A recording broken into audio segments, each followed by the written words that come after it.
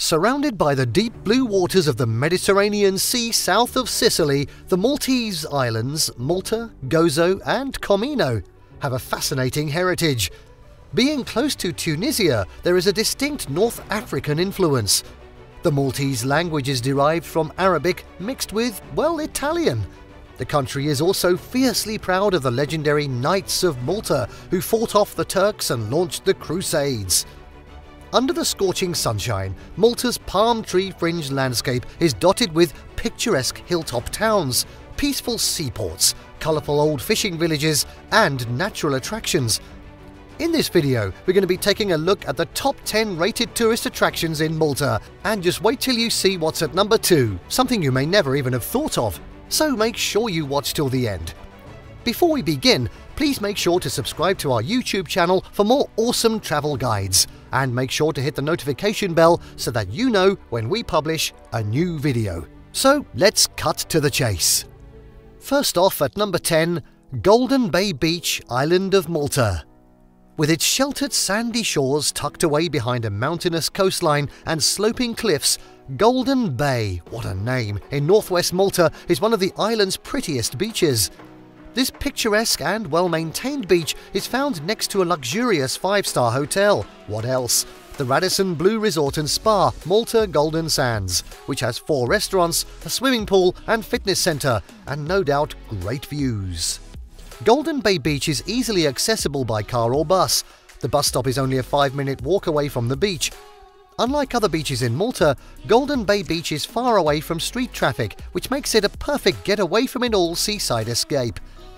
The beach has an extremely wide shoreline with soft golden sands. Well, I guess it would. The clean, calm waters are safe for swimming. Many visitors spend the day here sunbathing while listening to the soothing sound of waves lapping against the shore. Lounge chairs and beach umbrellas are available for rent, and the site has well-maintained facilities including public toilets and changing rooms. There are also cafes and restaurants with terraces overlooking the shore and the gently crashing waves.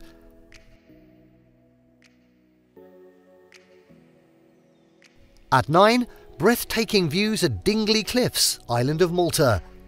Those who appreciate awe-inspiring coastal scenery should take a short drive or bus ride from the Blue Grotto in Idyllic to the Dingli Cliffs. The appeal and the drawback of this location is its remoteness. The sheer 250-metre Dingli Cliffs plunge dramatically into the Mediterranean Sea, and the sloping hillsides are fertile land used by small farms. The highlight of Dingli Cliffs is the viewpoint that offers stunning seaside panoramas. But don't get too close to the edge.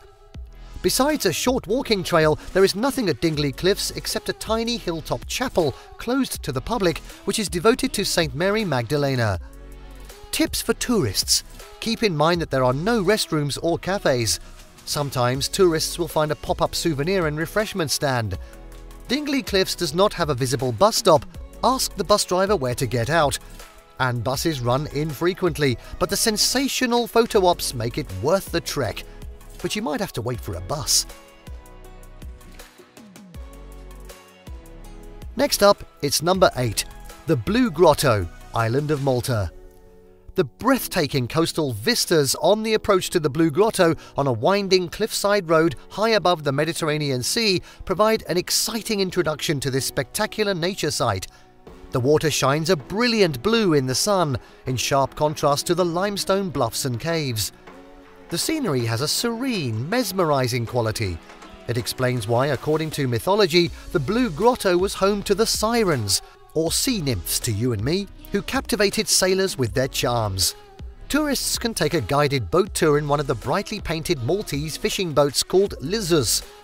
Boats leave frequently year-round when the sea is calm. The 20-minute joyride speeds through the sea past 6 caves, including the Blue Grotto, a 30-metre high cave with a luminous pool of cobalt-hued waters. Tip for tourists. The best time to visit is early in the day, ideally before 2 p.m, when the sunlight best illuminates the water.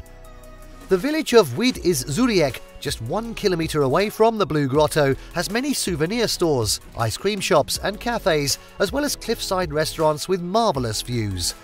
Tourists will enjoy a meal at one of the restaurant terraces overlooking the gorgeous expanse of Azure Sea. Now, where's my beer? At 7, Blue Lagoon, island of Comino, nature's perfect swimming pool. With an almost tropical quality, the Blue Lagoon is a mesmerizing scene of crystal clear turquoise waters lapping over a white sand seabed. This expansive lagoon gives the impression of being a giant swimming pool because the water is temperate, there are no waves, and the shallow end is safe enough for children. Wonderful for swimming, splashing around, or just floating on inflatable tubes like I probably would be, the core of the lagoon is roped off to boats. The lagoon is equivalent in length to several Olympic-sized swimming pools. Quite big then. Good swimmers can cross to the cove and tiny beach on the other side. The lagoon has a small beach with umbrellas and lounge chairs available for rent. The other option is sunbathing on the scorching hot rocky hillside.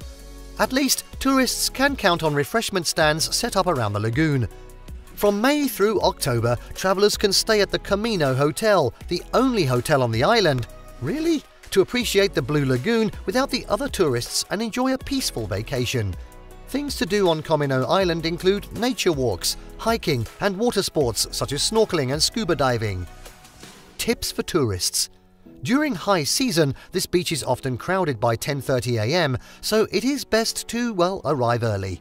The lagoon is less crowded after 4 pm, however the returning ferries stop running around 6 pm, so you gotta be quick. The ferry ride from Mdina on the island of Gozo takes about 15 minutes to arrive at the Blue Lagoon on the island of Comino. From the island of Malta, departing from the port of Marfa or Kerkowa, the ferry ride to the Blue Lagoon takes about, well, 30 minutes. And next up, at number 6, the prehistoric Tarxien Temples, island of Malta. The UNESCO-listed Tarxien Temples is the largest and best-preserved prehistoric cult site in Malta, consisting of 4 megalithic structures. Excavated in 1914, the site covers an area of 5,400 square meters and displays the artistic achievements of Malta's mysterious prehistoric culture during the Temple period, late Neolithic period between 3600 BC and 2500 BC. Stone reliefs and sculptures that were found here are represented on the site by excellent reproductions. The originals are displayed in the National Museum of Archaeology in Valletta. The stone walls of the 4 adjoining temples are decorated with surprisingly intricate spiral patterns and animal figures. The decorative South Temple contains the largest collection of art, including reliefs that depict goats, pigs, bulls, and a ram. Random? There is also a unique statue depicting a fertility goddess with robust legs. Robust legs, small dainty feet, and, well, a pleated skirt. That's all right then. The East Temple is made of sturdy slab walls with recognizable oracle holes. The central temple features a 6-apse architectural plan and has an arched roof that reveals technically advanced construction techniques. Tip for tourists. The Tarxien Temple's archaeological site is within easy walking distance of Saflieni Hypogeum. Both sites could easily be visited on the same day, whatever that is. Oh, next up at 5, Saflieni Hypogeum, island of Malta, a Neolithic cult site. Visitors are awed by the beguiling world of the prehistoric era at this amazing archaeological site. Designated on the UNESCO World Heritage List, Saflieni Hypogeum was an underground cemetery during the Neolithic era. At this complex of catacombs, prehistoric man performed religious burial rituals and consulted oracles. Not the internet.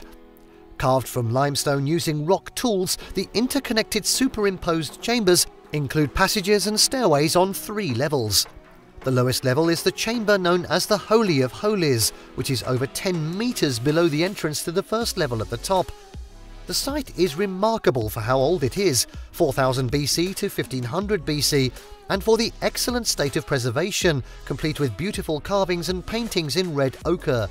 It is also fascinating the way structural elements of Saflieni Hypogeum mirror the architecture of contemporaneous prehistoric era megalithic sites such as the Tarxien Temples. Saflieni Hypogeum has provided archaeologists and scholars with intriguing clues about the Neolithic mindset and culture. The complex stands as a rare testimony to a vanished civilization.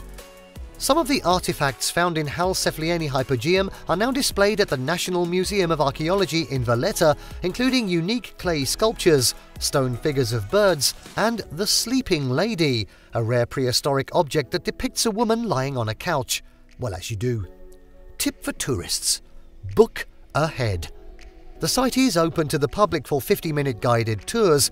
It is recommended to reserve tickets online in advance for a specific day and time. For reasons of conservation, Saflieni Hypogeum has a limit of 10 visitors every hour. Just 10. Now at number 4, historical attractions in Rabat, island of Malta. Just outside the Mdina ramparts is the neighbouring town of Rabat. Tourists can see both cities in the same day. Mdina and Rabat are sometimes considered to be one unified urban area. In Maltese, the word Rabat means suburb. Rabat is less touristy and more modern than Mdina, but there are noteworthy historical attractions. One of the hidden gems is the Casa Bernard, a grand 16th century house that belonged to a noble Maltese family of French origins. Although the Casa Bernard is still a private residence, it is open to the public for guided tours. The house is decorated with antique furniture, masterpieces of painting, and noteworthy objets d'art. The Domus Romana Museum provides a glimpse of everyday life during the ancient Roman era, with exhibits about fashion, entertainment, and cuisine. The museum stands on the ruins of a Roman aristocratic townhouse and contains some of the finest 1st century BC Roman mosaics in the world. Also on display are artifacts uncovered at the site and antiquities found elsewhere on the island of Malta. A key landmark tied to Malta's Christian heritage, the 17th century parish church of St. Paul's, stands above St. Paul's Grotto, where it is said that St. Paul found refuge during his stay in Malta. Next to the church, the Wigner Court Museum displays an extensive collection of ancient Roman artifacts, as well as impressive paintings by Mattia Preti and other esteemed European artists. Dating back to the 15th and 16th centuries, St. Dominic's Convent is an important pilgrimage destination because it contains a marble statue of the Virgin Mary that is considered miraculous. The convent was rebuilt in the early 17th century and has a lovely courtyard garden. And now at number 3, the medieval hilltop town of Mdina, island of Malta. Mdina offers an escape to a fairy tale city. Listed as a UNESCO World Heritage Site, this enchanting medieval hilltop town is steeped in history. Tourists must pass through the dramatic main gate to enter the city, giving the impression of walking back in time. Within the city's immense ancient ramparts is a delightful world of car-free streets and beautiful old sandstone buildings. High on the list of top attractions in Mdina is St. Paul's Cathedral, a glorious Baroque building designed by the Maltese architect Lorenzo Gaffa.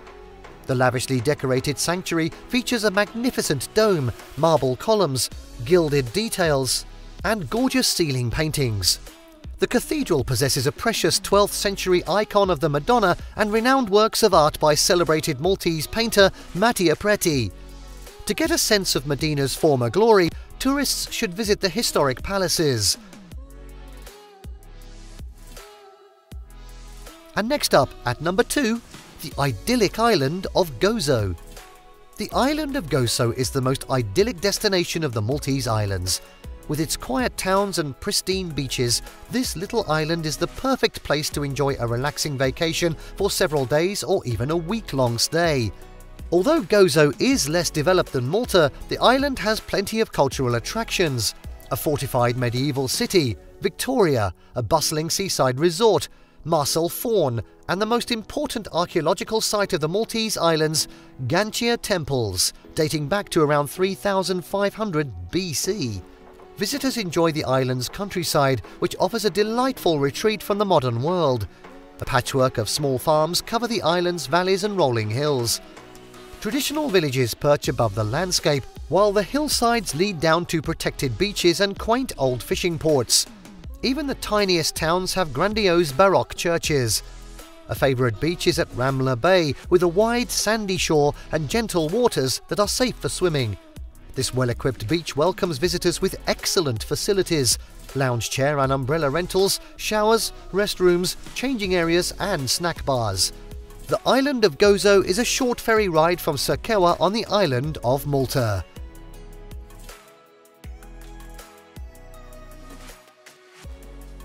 And finally, drumroll please for number 1, Valletta, Malta's elegant capital. A strategically important seaport, Valletta is the elegant capital of the Republic of Malta.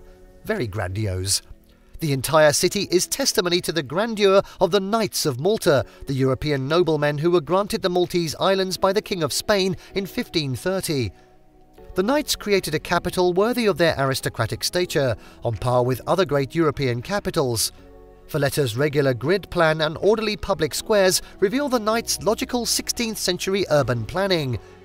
Tourists can easily navigate this small city that is bounded by 2 harbours, the Grand Harbour and Marsamxett Harbour. The heart of the city is St. John's Co-Cathedral, a 16th century church built by the different orders of the Knights, hailing from various countries such as France, Spain and Italy.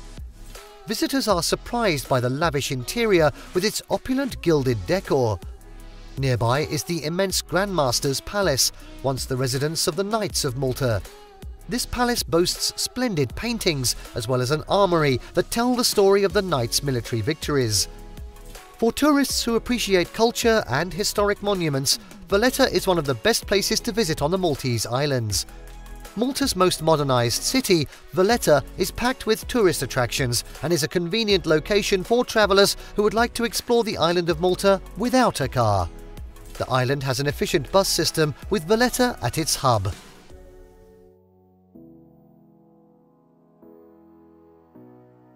And there you have the top 10 rated tourist attractions in Malta.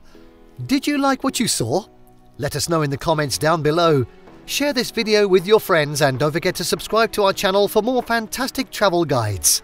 That's all for now, until next time.